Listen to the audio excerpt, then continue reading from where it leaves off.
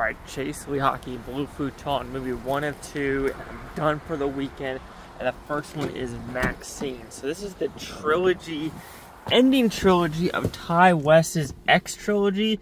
So it's X, Pearl, and now Maxxxine, and now this is the follow of X, where now she's in Hollywood and she has a very, very good chance of getting this part. However, things in the past are coming up, and she's got to figure out if she could, you know, survive, put it that way.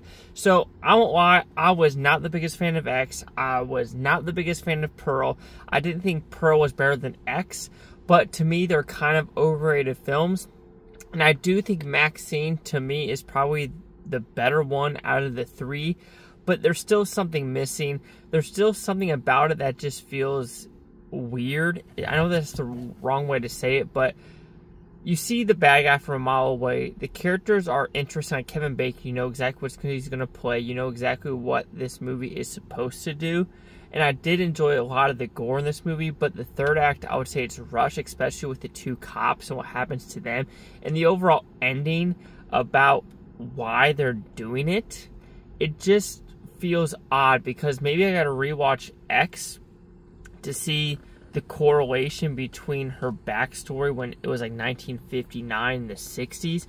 Maybe I missed something, and I haven't rewatched it, and I probably will rewatch them when A24 does this 4K box set, because let's be honest, that's what they're going to do. It's simply to the point. That's what I'm going to expect.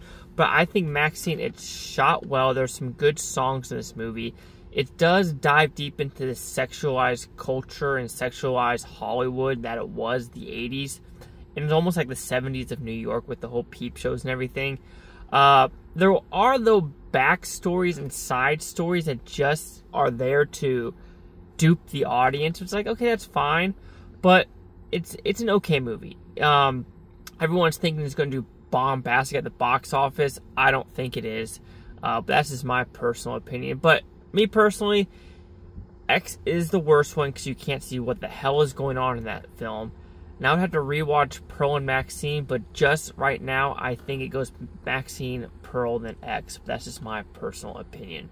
But then the ending of Pearl is pretty freaking, like, Mia Goth is top notch. Chase Lee here with the Blue Futon. Like, comment, subscribe. Let me know things Bluetoontopia. You Bluetonians, thank you for watching. A great day. I'm watch today, tomorrow, week, from month, or a year from every single freaking one of you. And let's see how Maxxxine does in the box office. Is she really a star?